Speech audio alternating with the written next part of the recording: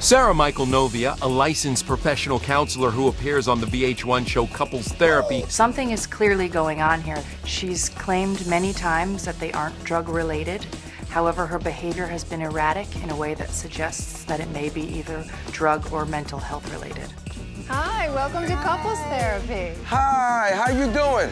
I'm well, thanks. Let me take something for you. Flav seemed to be really excited to be here and excited about the house. I noticed a little bit of hesitation on Liz's part, so hopefully over the next few weeks they'll learn how to communicate better and they'll leave here with the skills to go forward in a much better place. Hey, Flav. Huh? Did you go down there to get some flowers for your woman? Yes, he did. It's so nice, but you know what else is down there? Rattlesnakes. When weddings are sponsored by a network, it makes it difficult to not go through with it. Given the failure of Kim's last televised wedding, she's really looking to have a success. So Liz just pulled me aside and asked me to get her a pregnancy test. If Liz really is pregnant, this could have a huge impact on Flav and Liz's therapy.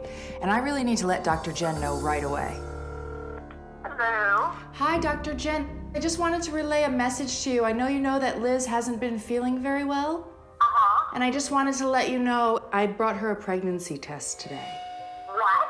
Yes. It's possible that he's got a little bit of narcissism happening here where he feels like he doesn't have to be as responsible for all of these actions, and I don't think she agrees. Feels like there's a big disconnect.